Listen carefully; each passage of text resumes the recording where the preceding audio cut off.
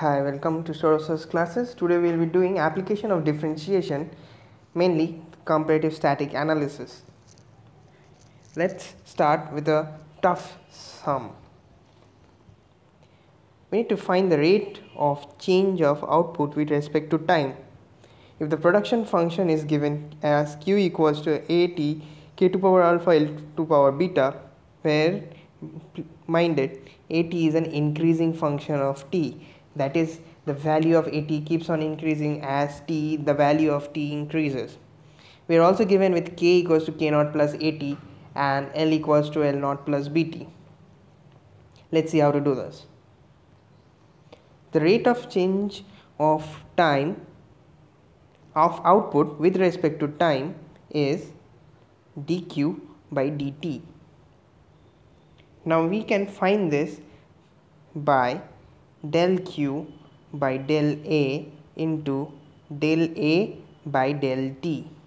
That is, we'll find the rate of change of output with respect to a and rate of change of a with respect to time, plus dq by dk into dk by dt, similarly plus dq by dl into dl by dt.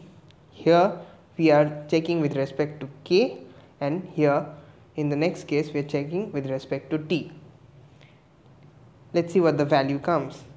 This is equals to a alpha a capital A k to power alpha minus 1 l to power beta plus b beta a k to power alpha l b to power minus 1 plus a dash t k to power alpha l to power beta.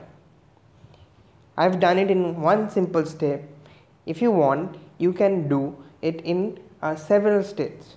First find dq by dA, then dA by dt, dq by dk, dk by dt, and dl by dt, and dq by dl, and then put it in this formula that I have already shown you, and you'll get the same result. If you do not get the same result, please check your differentiation once more, and I am sure your answer will match to mine. Now let's see what it comes when we simplify this further. I have written it down so that I can explain you in an easier manner. This is what we get when we simplify this above equation. Over here we have taken k to the power alpha and l to the power beta as common. As a result, we divide each and every part of this above equation with this. Whatever is obtained is considered in this bracket. If you have any problems, please ask in the comment section below. Moving on to the next question.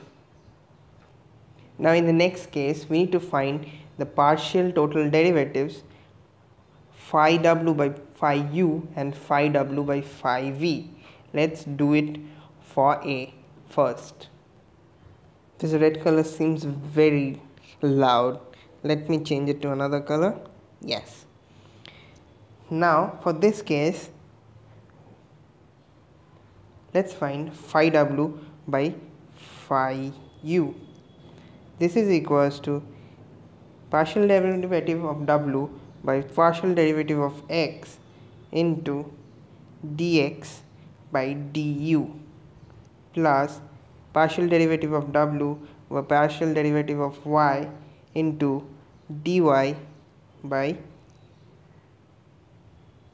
du. Sorry, this will be all partial derivatives,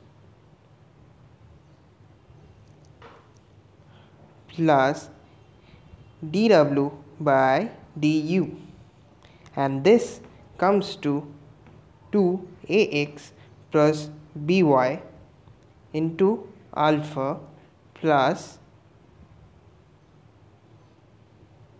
bx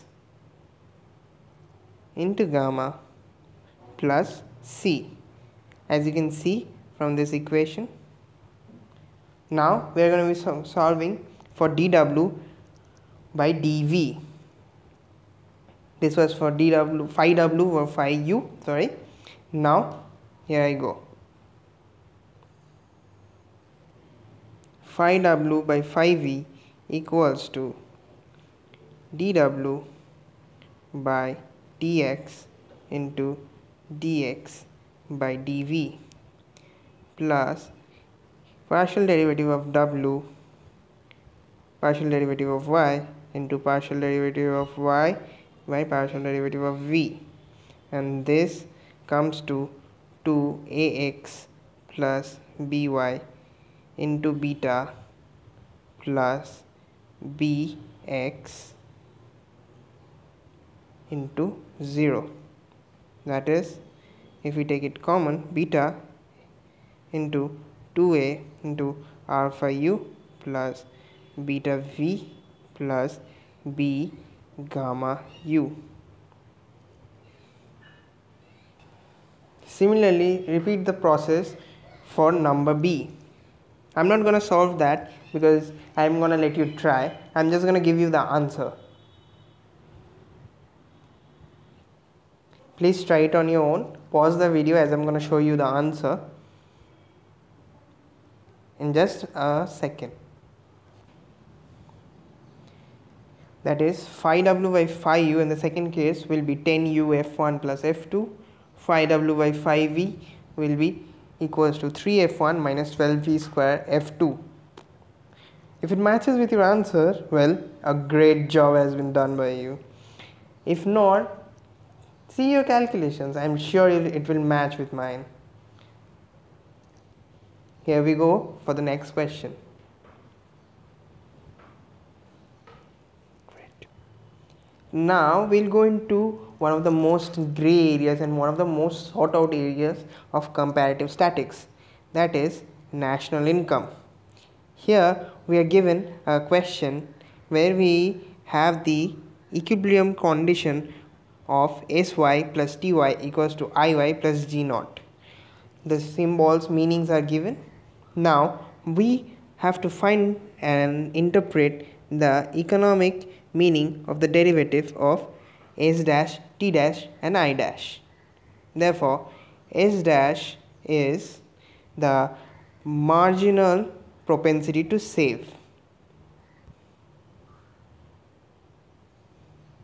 T dash means marginal income tax rate, and lastly I dash means marginal propensity to invest. In the second part, we have to check whether the condition of the implicit function theorem are satisfied. If so, we will be writing the equilibrium identity.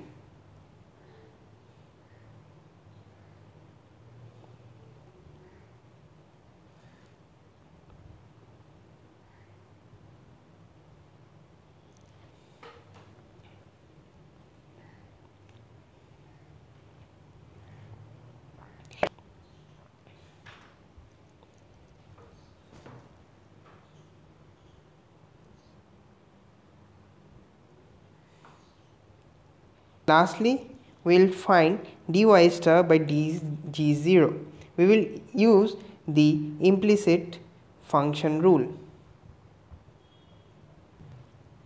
That is, dy star by dg naught equals to minus into minus of minus 1 by s dash plus t dash minus I dash, which will come to 1 by s dash plus t dash minus I dash. And this whole term is greater than 0, as dg naught, rather as g naught increases, the equilibrium national income also increases. Now let's do one more difficult sum. we are given this question. Please pause this video and read the question because it's a very important one. I will be solving this in very fast manner because although it looks easy, if we use the correct technique, we can solve it very easily and sure marks are guaranteed. In the first equation, the nature of an equilibrium condition is maintained because see the form y minus cy minus investment minus g naught equals to 0. Now the answer will be yes. For the second one, we have to find the total quantity demanded for the money in this model, which will be equals to ky plus li. This is because when we take this term on the right hand side, we are left with this term, and this is the actual term for the total quantity demanded for money. This is in this case, however, remember k is a positive constant and L dash is less than 0. Third question is very important. Over here we'll find that f1 is equals to 0 and f2 equals to 0, where f1 and f2 are two equilibrium conditions respectively. Now we'll need to find a Jacobian. Mod j equals to, we find by using these two equilibrium conditions. First we differentiate df1 with respect to y and I and df2 with respect to y and I, and what we get is 1 minus c dash k minus I dash L dash, which comes to L dash 1 minus c dash plus ki dash, and this is less than 0.